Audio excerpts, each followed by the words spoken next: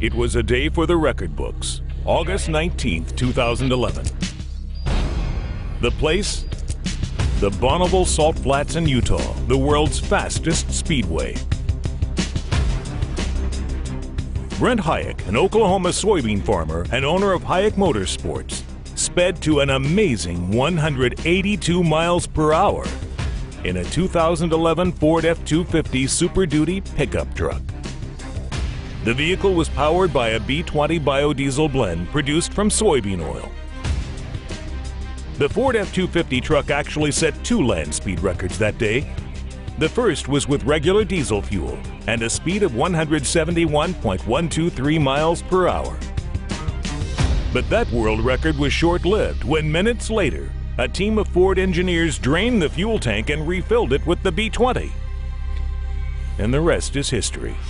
A blistering 182 miles per hour with noticeably less exhaust smoke coming from the tailpipe. Proving without a doubt what Brent Hajek and all of us here at the National Biodiesel Board already knew, that when it comes to outstanding performance and up to an 80% reduction of life cycle carbon emissions, biodiesel has no competition.